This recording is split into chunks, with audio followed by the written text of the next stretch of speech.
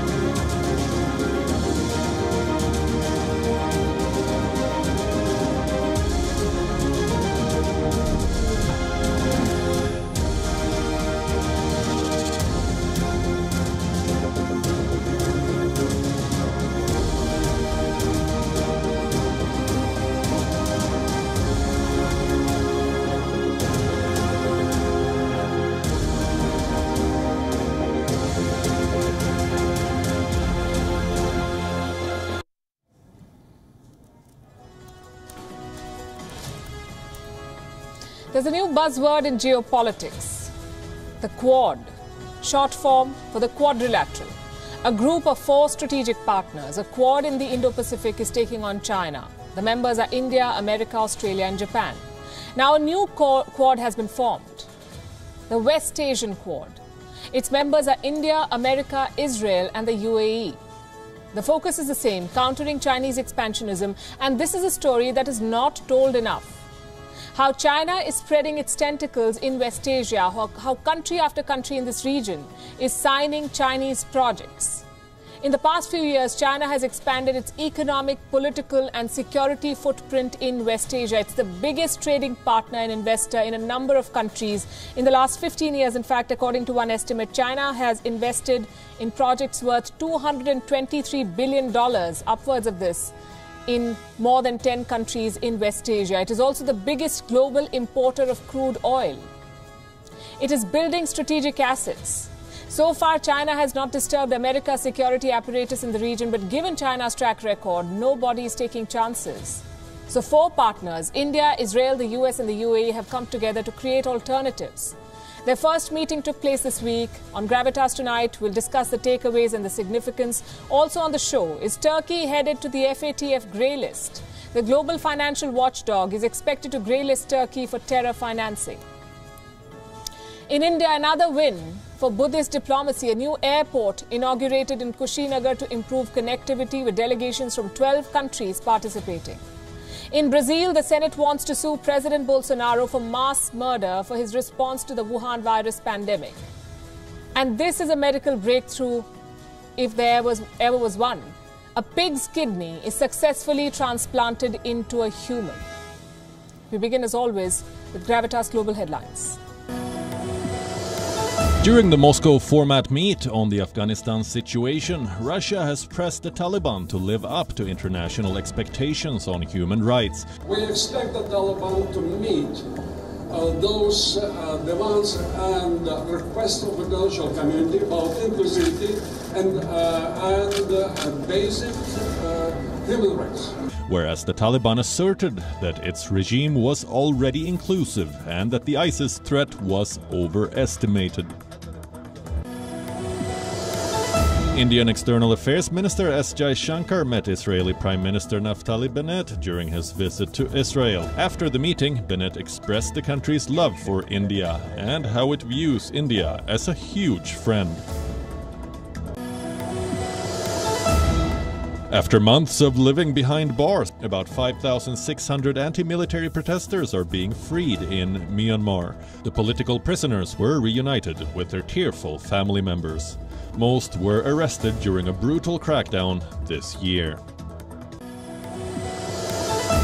More than 9 months after India kicked off its COVID-19 vaccination program, the country is on the cusp of a major milestone, inching closer to the 1 billion doses mark. It has administered more than 990 million doses. Britain's competition watchdog has fined Facebook over £50 million for a deliberate failure to supply information linked to its takeover of animated graphics startup Giphy. UNICEF said more than 10,000 children in Yemen have been killed or injured in violence linked to years of war in the impoverished country. The United States has vowed to do all in its power to free American and Canadian missionaries taken hostage in Haiti, after kidnappers demanded $1 million for each of the group of 17. At least 46 people have been killed in the Indian state of Uttarakhand, where heavy rains triggered floods and landslides. The Indian Army and Air Force have been carrying out rescue operations along with state disaster management authorities. Liverpool earned a dramatic 3-2 victory at Atletico Madrid to maintain their perfect start to the Champions League campaign. Atletico came back from 2 goals down to draw level through a brace from Antoine Griezmann. But the Frenchman was sent off in the second half, and Mohamed Salah then netted the winner from the penalty spot, becoming the club's record goal scorer in the Champions League. The Milwaukee Bucks began their NBA title defense with a statement 127-104 point victory over their rivals Brooklyn Nets. Giannis Antetokounmpo led the Bucks to their first championship in 50 years, 3 months back, and the Greek Freak was once again the star of the show, grabbing 32 points and 14 rebounds at the Fiserv Forum.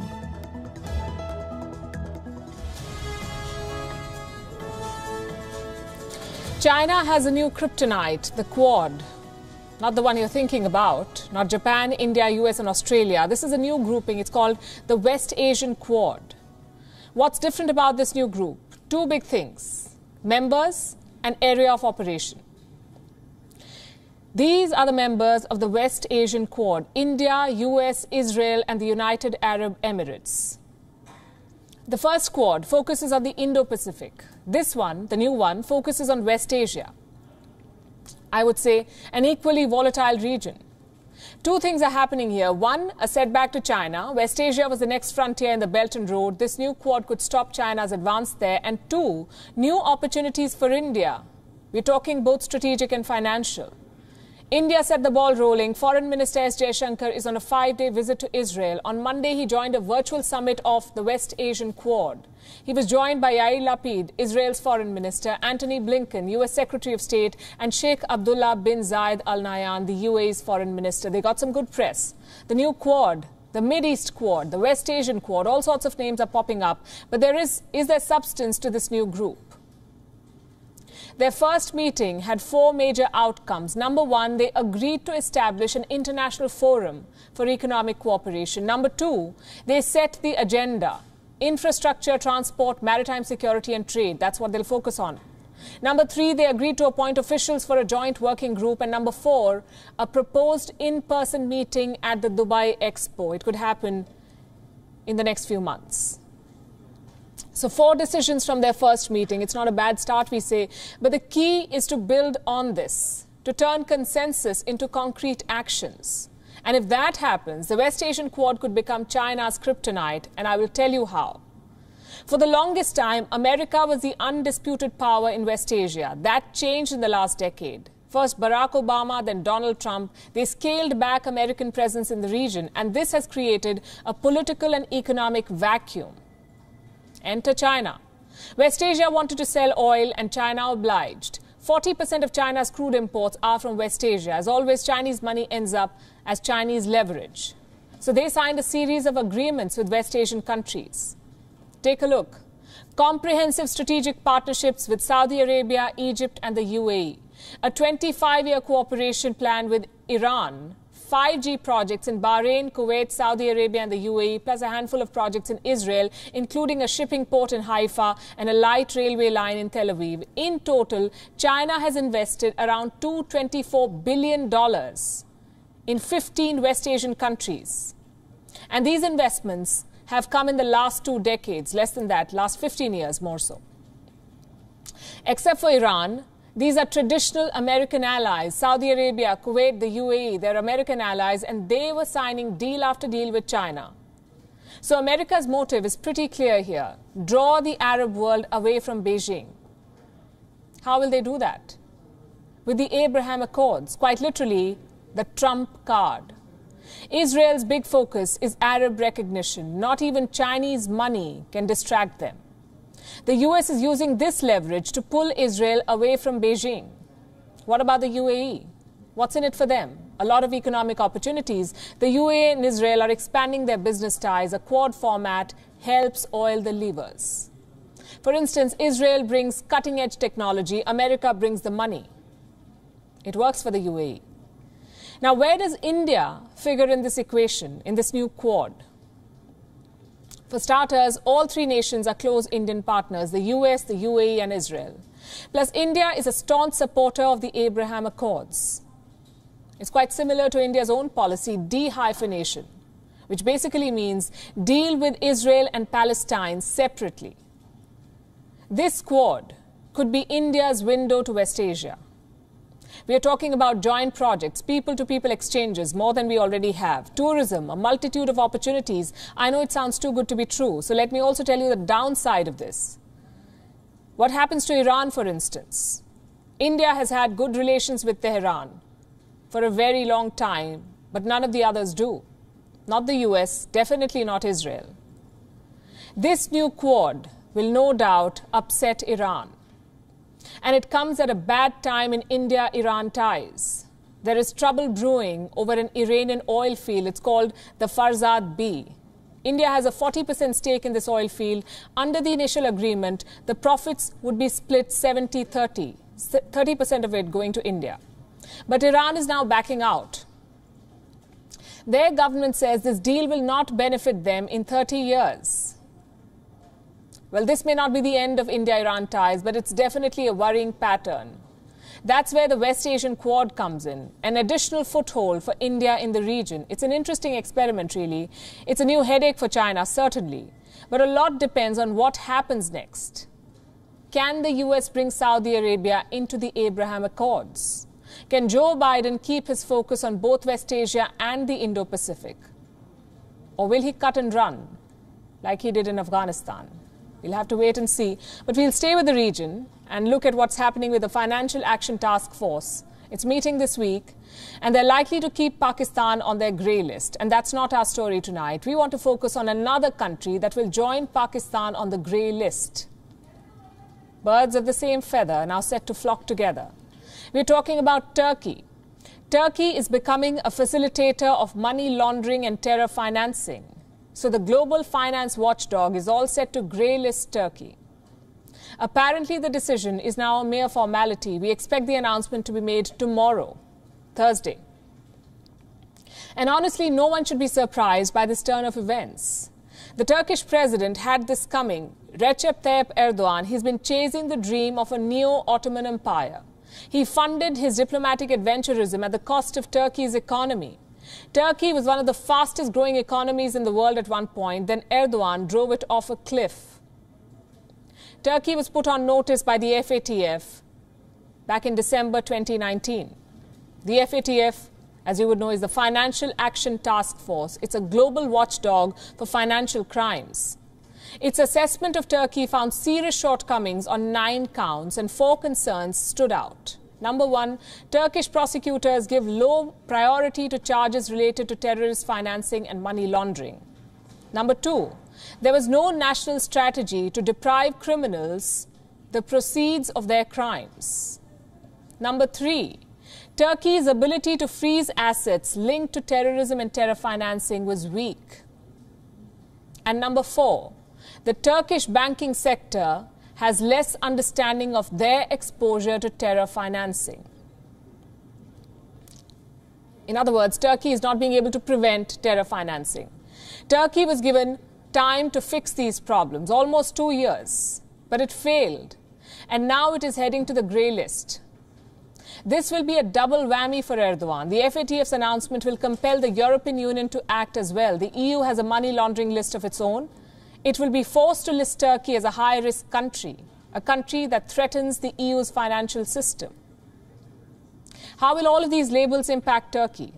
Well, its citizens will suffer, certainly. Its currency, the lira, will be hit.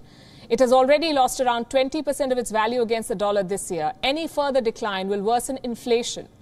Food prices in Turkey will go up. They're already sky high. In September, the cost of food went up by almost 29% in the country. And with this grey listing, the Turkish people will have to brace themselves for worse. Foreign investors will also pull away from Turkey. The losses could run into billions. The International Monetary Fund conducted a study in May this year, and the IMF looked into how a grey listing impacts a country. What happens if you're grey listed by the FATF? The money flow from outside significantly dries up. The losses are equal to 3% of a country's GDP. And going by this calculation, how much money will Turkey lose once it's grey listed? $23 billion, that's according to one estimate. That's what they stand to lose immediately. What is President Erdogan doing to prevent all of this? Does he have a plan to fix this mess? Doesn't look like it. Around a week back, he fired 2 deputy governors of the central bank, and this is not a first. The Central Bank of Turkey has become a revolving door in recent years. Officials are sacked left, right and centre. Whenever they disagree with the president, they're sacked. Since 2019, the Turkish president has sacked 3 central bank chiefs. How can you expect the Turkish economy to stabilize? It's being run on the whims of a man. And Turkey is paying the price for Erdogan's misadventures. On the world stage, he tried to play savior and leader of the Muslim world. To win brownie points, he began lecturing India. He's been raising Kashmir at international platforms. He's also been protecting Pakistan from the FATF blacklist. Turkey is one of the countries, remember, that's been voting against Pakistan's blacklisting. Now, Turkey itself is going to be grey listed. Who will save Turkey? It can discuss the strategy with Pakistan in the club of countries that finance terrorism. And while Pakistan takes its friends down with itself, India is touching new diplomatic heights. It is showing the world how faith can bring countries together for a common good rather than dividing them. Earlier today, Prime Minister Narendra Modi inaugurated an international airport in India's northern town of Kushinagar. It's a major Buddhist pilgrimage center. The new airport is a win for India's Buddhist diplomacy. Its inauguration ceremony was attended by a 130-member delegation from Sri Lanka. Also in attendance were representatives from 12 Asian countries. Here's the report. This is India's Kushinagar. It is home to the Ramabar Stupa, the cremation place of Gautam Buddha. Kushinagar also has the Matha Kuar Shrine. It is believed to be the place where Buddha delivered his final sermon. Goes without saying, India's Kushinagar is one of the most important pilgrimage centers for Buddhists around the world. Today, Prime Minister Narendra Modi inaugurated an airport here.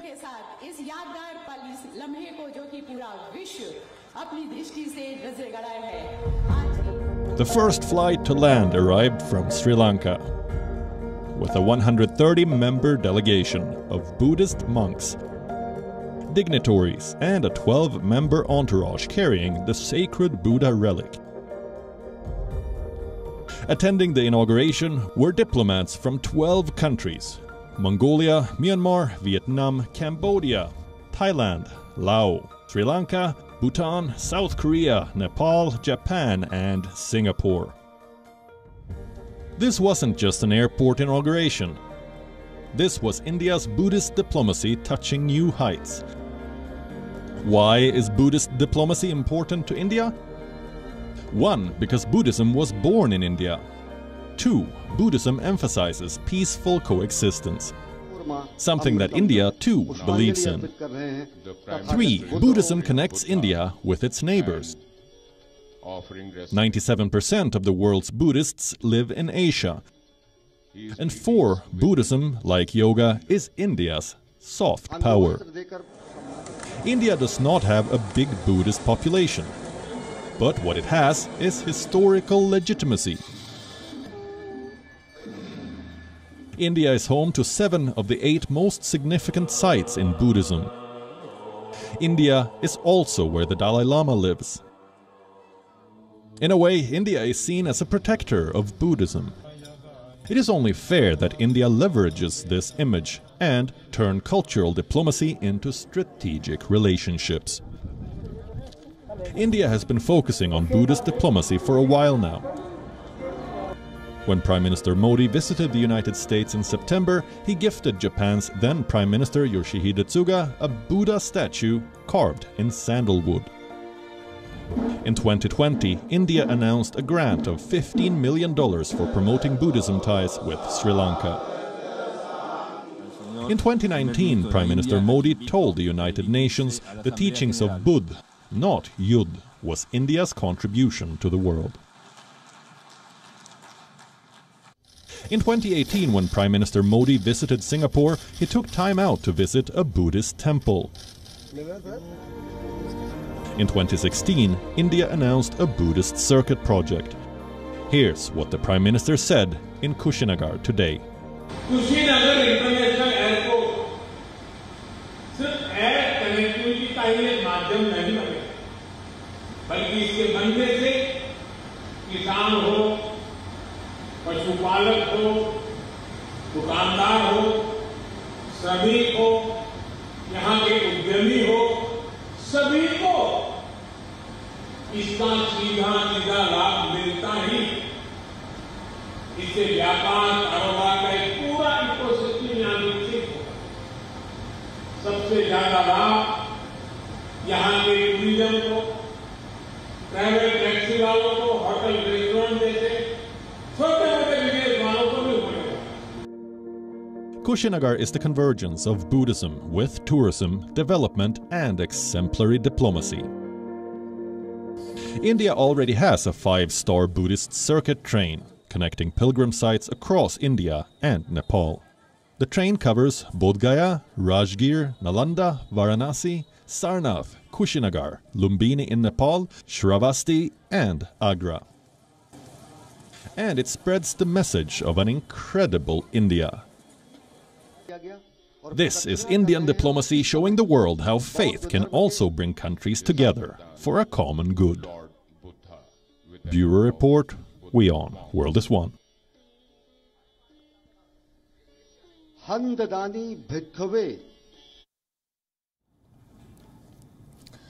Talking about common good, Wuhan virus vaccines are supposed to be a global public good. But what happens when a vaccine manufacturer starts bullying? Governments are silenced, supplies are halted, and profits take precedence over saving lives. I'm not describing a hypothetical situation here. I am describing what Pfizer is doing. The American pharma giant, it is doing all of this. It is bullying countries to submit to its demands. We first reported about this back in February this year.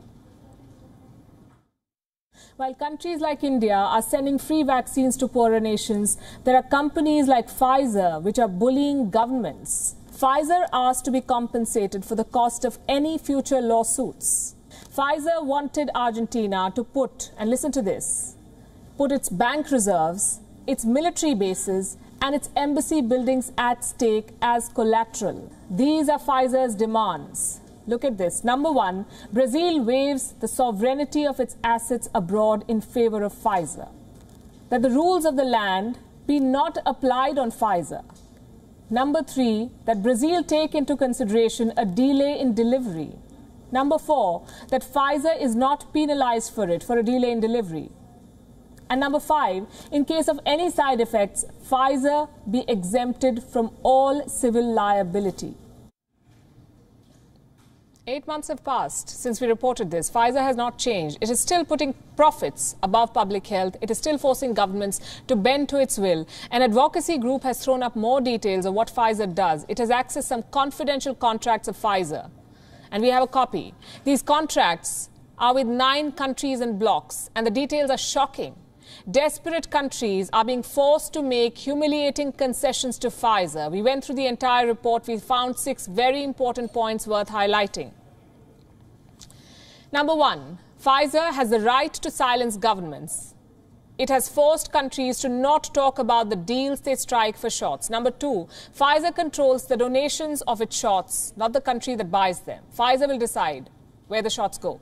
Number three, Pfizer has secured an intellectual property waiver for itself, and this clause is particularly disturbing. If Pfizer is accused of intellectual property theft, governments will pay, not the company. Number four, If there are disputes, private arbitrators and not public courts will decide on them. Number 5, Pfizer can go after state assets to secure its compensation. And number 6, Pfizer calls the shots on all key decisions. It decides delivery timelines and more. These are very serious revelations. I'll give you some more details. Number 1, Pfizer is silencing governments. How? Through contracts. These airtight contracts are at the center of everything. They can silence governments in ways you can't even imagine. Look at what happened in Brazil. Pfizer agreed to supply its Wuhan virus vaccines to Brazil. And it sneaked in this clause in the agreement to force Brazil to not share any specifics about its deal with Pfizer. Let me read it out for you. This is what it says. The Brazilian government is prohibited from making any public announcement concerning the existence, subject matter, or terms of the agreement, or commenting on its relationship with Pfizer without the prior written consent of the company. In other words, Brazil cannot talk about the Pfizer deal until it gets an approval from Pfizer in writing.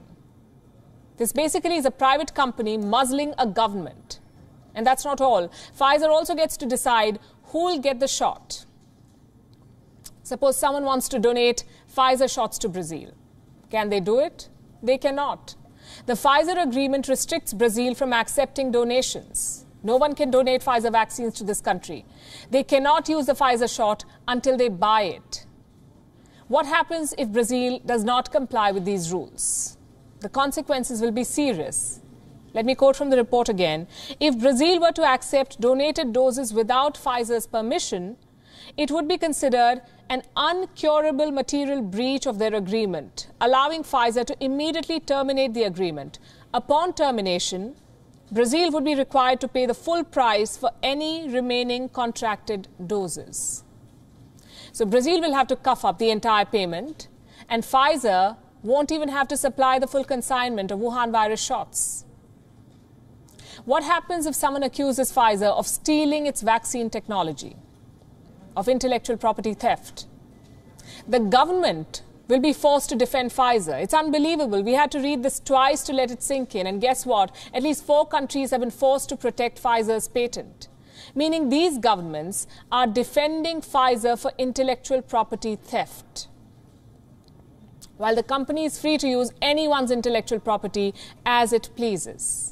Colombia is one of these victims. I'll explain with an example. Suppose a domestic vaccine maker or any pharma company in Colombia goes to court and they accuse Pfizer of infringing their vaccine patent. Who will be the one fighting that case? Not Pfizer. Even though they're the accused party, it's not Pfizer and their lawyers who will be in court. It will be the Colombian government. The government will have to defend Pfizer. And if they lose the case, it will be the Colombian government that will have to pay the settlement, not Pfizer. What if these governments want to get out of these tough contracts? They won't be able to sue Pfizer at home. The matter will go to a secret panel of 3 private arbitrators in New York. Pfizer will be tried as per New York law and not the laws of the land where it sells vaccines. And these countries will pay heavily if they lose in arbitration. Pfizer can ask a government to shift control of state assets to compensate for losses. What kind of assets are we talking about here? Practically anything that a sovereign government owns. Foreign bank accounts, foreign investments, commercial property, state-owned airlines, even oil companies. Pfizer can take over any or all of these from a government. Basically, everything happens on Pfizer terms once a country decides to buy its vaccine. Even the delivery of shots is decided by the company. In Brazil, in Albania, in Colombia, Pfizer gets to decide the delivery timetable for vaccines, and the countries will have to agree to whatever they're given, whenever they're given. Pfizer, of course, gets to decide the price. It sets the delivery timelines. It accepts accountability for nothing. And in case someone sues the company, it's the government that foots the bill for the damages, not Pfizer. There is no other way to describe Pfizer's business practices. This is vaccine terrorism. And now we turn to Brazil, where parliamentarians want to charge the sitting president, Jair Bolsonaro, with homicide, mass murder. A congressional report on the pandemic says that Bolsonaro is principally responsible for the government's errors committed during the pandemic. 600,000 Brazilians have died because of the Wuhan virus. Will President Bolsonaro now be tried for their death?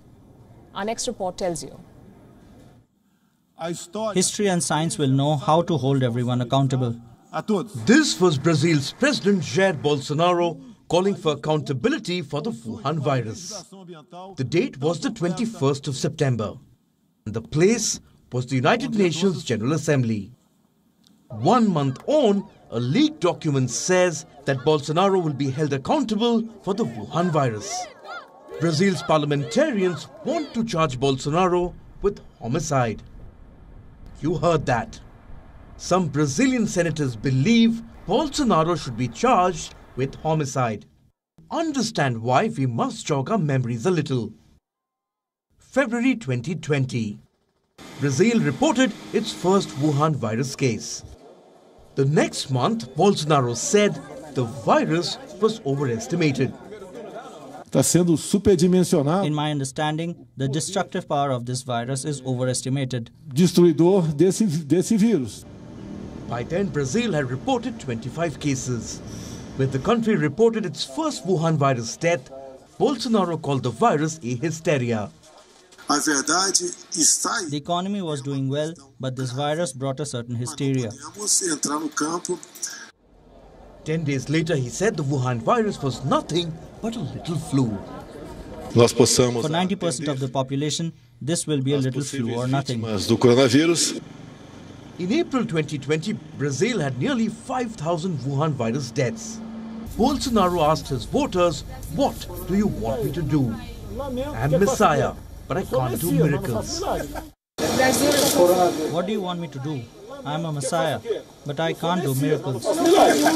Bolsonaro was cracking jokes on the pandemic, being downright offensive. He asked Brazil to stop being quote-unquote a country of queers.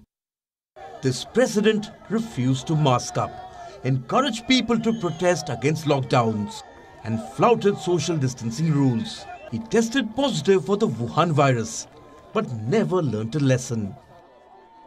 Bolsonaro endorsed unproven remedies like HCQ or hydroxychloroquine.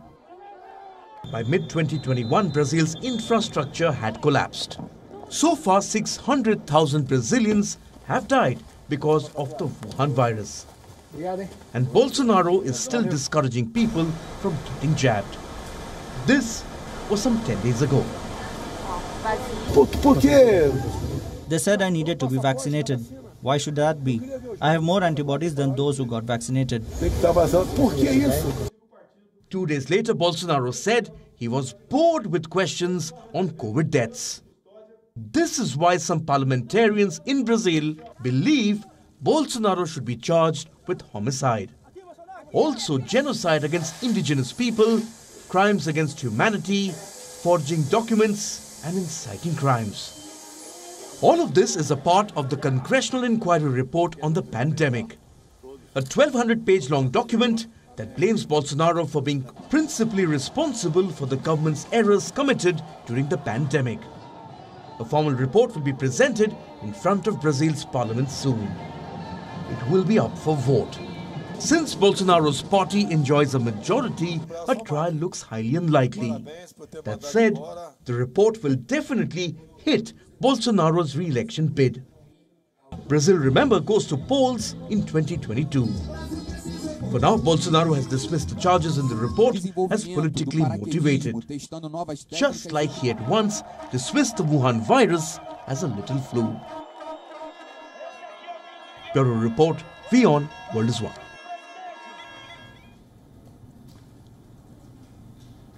Let me take you back to last week. Europe's energy crisis was peaking. Russia was being blamed for creating a bottleneck. Around midweek, Vladimir Putin clarified his position. Millions of people were watching eagerly. Would Putin help Europe? Would he agree to export more natural gas? But Russians were focused on something entirely different. They were focused on her, Hadley Gamble, the journalist who was interviewing the Russian president. What exactly did she do? Her job journalism. She asked questions to President Putin. She followed up on his answers. Basically, she did what any journalist would do. Well, not according to Russia's state media. They're calling her a sex object, a special operative sent to distract President Putin. That's what they're calling her. Do they have proof? No, they don't. But they do have loads of sexism, and some of it is beyond disgusting, I have to say.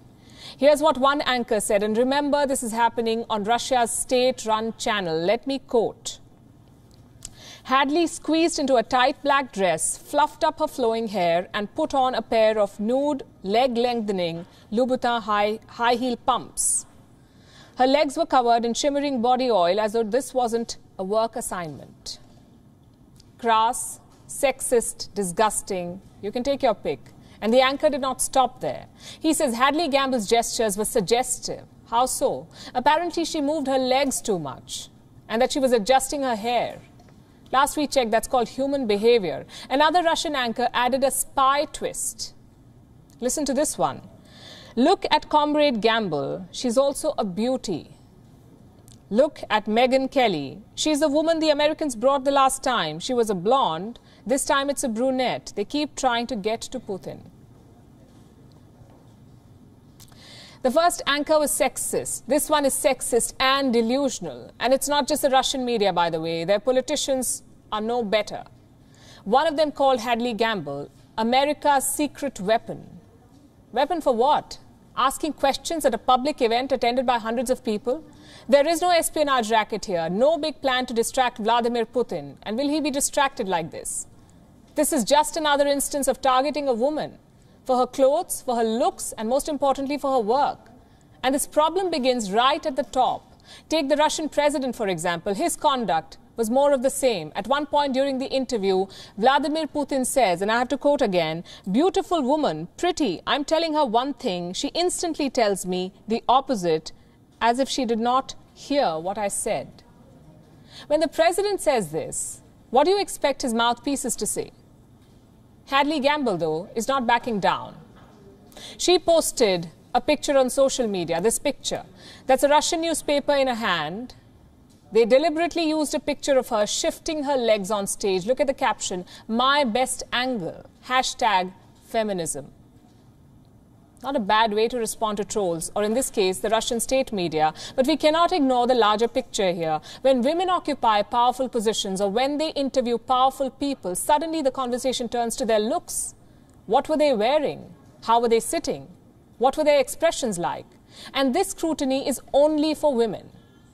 Let me give you some examples. Last month, a former Donald Trump aide published her memoir. She details a G20 meeting between Trump and Putin. Apparently, the US delegation was suspicious of the Russian translator. Why? Because she was beautiful. The Americans thought Putin wanted to distract President Trump. So did the American media. Let me show you this article by the New York Post. What does it say? Get to know the stunning Russian translator Putin brought to Trump meeting. The article refers to her as a bombshell brunette. So it's not just Russia. It's not just journalists. It's any woman in a position of public visibility, even world leaders. You would remember this front page from the Daily Mail. The two women are former UK Prime Minister Theresa May and Scottish leader Nicola Sturgeon. Now look at the headline. Never mind Brexit, who's won legs it? How funny. Why does society have a problem accepting successful women? Why does she have to be part of an espionage network or a distraction? This is 2021. Gender equality and mutual respect are not up for debate. So to all the politicians who don't understand that, and to all the so-called newspapers who find it funny, deal with it or prepare for irrelevance.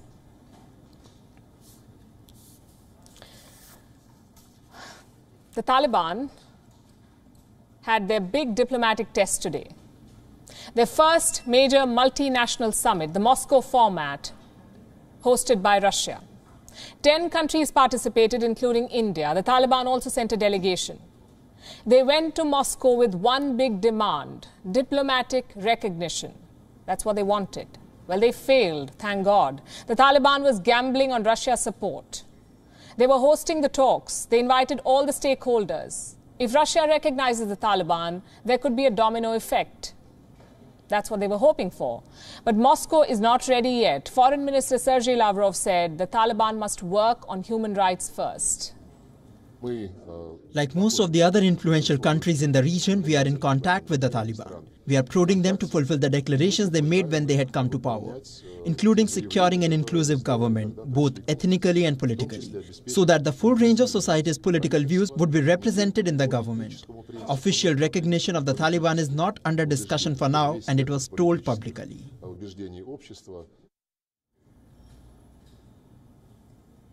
So that's where things stand. Russia says the Taliban are de facto rulers, but official recognition will have to wait. Russia is preaching human rights to the Taliban. The rest of the talks focused on the humanitarian crisis, how to help Afghans without helping the Taliban. The joint statement is expected to call for a donor conference. And this is something that every stakeholder agrees on, raising money for the Afghan people. They need help. The differences are related to the Taliban's governance or the lack of it. The Taliban is unwilling to act against terrorists, their own kind. They don't have a counter-terror strategy. This is one of India's biggest concerns, in fact. The Pakistan-Taliban nexus is brewing trouble in Kashmir.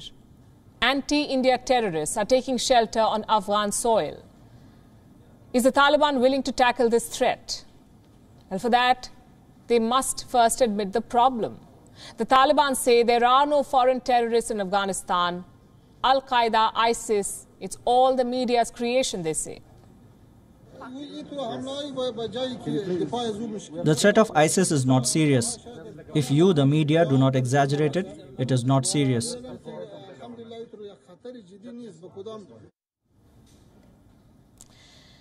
It's a media exaggeration, apparently. The second demand is to announce an inclusive government, one that has women, Tajiks, Hazaras, Uzbeks, a government that is representative of Afghanistan. Again, for that, you must first admit the problem. The Taliban say their government is already inclusive. Government is in Afghanistan now also inclusive. You know about 500,000 employers working with us. All of them former employers. We need supporting peace in Afghanistan. We need reconstruction and rehabilitation of Afghanistan. And frankly, we should not be surprised by what they're saying. This is a regime that celebrates suicide bombers. What can they possibly know about inclusivity? Let me show you what the Interior Minister is up to. Sirajuddin Haqqani, he's greeting relatives of the Taliban suicide bombers. Each family got $112 and a plot of land. They also got pictures clicked with Sirajuddin Haqqani. Though you will notice that his face is actually blurred. We don't know why. Perhaps because the FBI is chasing him or because there is a multi-billion-dollar bounty on this Taliban minister's head. This is the real Taliban, not the delegation you saw in Moscow, not the spokespersons who come on television. This, a wanted terrorist / minister celebrating suicide bombers. This is the real Taliban. You can wait all you want for them to change. You can call them de facto rulers or whatever else you want to call them, but the Taliban will not reform. They will not keep their promises. Do you remember what they said in their first press conference? Equality for women, education and opportunities for women. Well, Afghan schools opened 33 days back. The boys are attending classes, the girls are not. If the world still wants to trust the Taliban, it will be complicit in the impending disaster. And before I begin the final story for the evening, I want you to take a look at a small clip. Can you share that banana bread recipe? Sure. It's actually my mom's banana bread recipe, but it's pretty foolproof and super easy. Well, I really appreciate it. I know your mom's a great baker, so it should be good. Do you remember this viral video? It's from a campaign. It encourages victims of domestic violence to signal for help. That's what this woman was doing. The video is heartbreaking. As is the situation worldwide, today 1 in 3 women experiences physical or sexual violence, and it is mostly by an intimate partner. The government of Australia has decided to step in. It is paying people to escape violent relationships. Australia is rolling out what's being called an escape violence payment. The scheme is open to all genders. Victims can apply for it and they will get a one-time payment of 5,000 Australian dollars.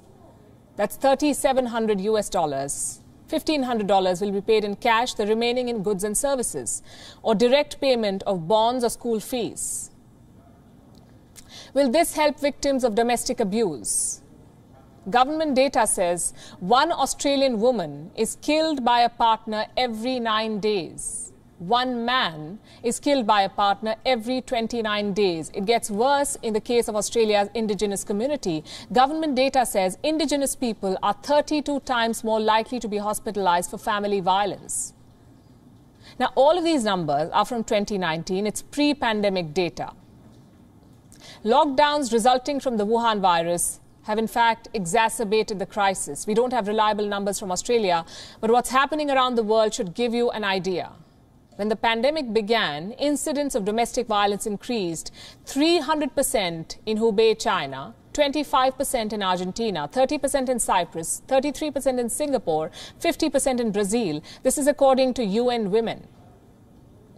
The money the Australian government is giving out will help at least some victims escape the violence, and I will tell you why. Surveys have shown that in many cases a woman does not leave her abusive partner because she depends on him for finances, for paying their child's school fee, for rent, for basic survival. In many cases, a man controls his victim's bank account, his credit card, his paychecks. And there's a term for this. It's called financial abuse. A 2014 survey commissioned by the All State Foundation found that 98% of domestic violence victims also experience financial abuse. So the escape payment will help a victim sustain herself, even if it is for the time being. If need be, pay for a lawyer, pay for a counselor, even go to vacation for all you know to clear her head. And I know it sounds superficial, but oftentimes even small things help in improving a person's mental strength. So the escape payment is definitely a welcome step. Abusive relationships are a growing problem the world over. Australian Bureau of Statistics says 1 in 6 women have experienced violence from a partner. So it is good to see the government doing something about it. But here's a question that we tried debating when we were drawing up the story list this afternoon, when we were thinking of putting the story on the show tonight. To what extent can governments intervene in a problem that is so personal? How many victims will actually be comfortable signing up for this scheme? Is this even sustainable? Australia's own data shows that most Indigenous victims are afraid to even report domestic abuse. So will money be incentive enough in such cases to leaving an abusive partner? You know, New Zealand offers paid leaves to victims of domestic violence. So do some American states. But how many women or men actually tell their employers about the situation at home, forget taking leaves against it? I will tell you what happens in this part of the world. People do not talk about what happens behind closed doors. So here's the dilemma. While escape payment is a good start to address domestic violence and abusive relationships, is it enough? What countries must also do is address the root cause of the problem. Why do partners feel they have the right to be violent? Is it because of the lack of a deterrent? Is it because they think they can get away with it? Is it because society sees women as a lesser gender? These are difficult questions that governments and societies must answer. So I leave you with a question. Do you want your government, whichever part of the world you're in, do you want your government to roll out a similar escape payment scheme? Send us your answers on social media and don't forget to tag your leaders. We'll wrap the show with it, leave you with Gravitas images. Thanks for watching. See you tomorrow.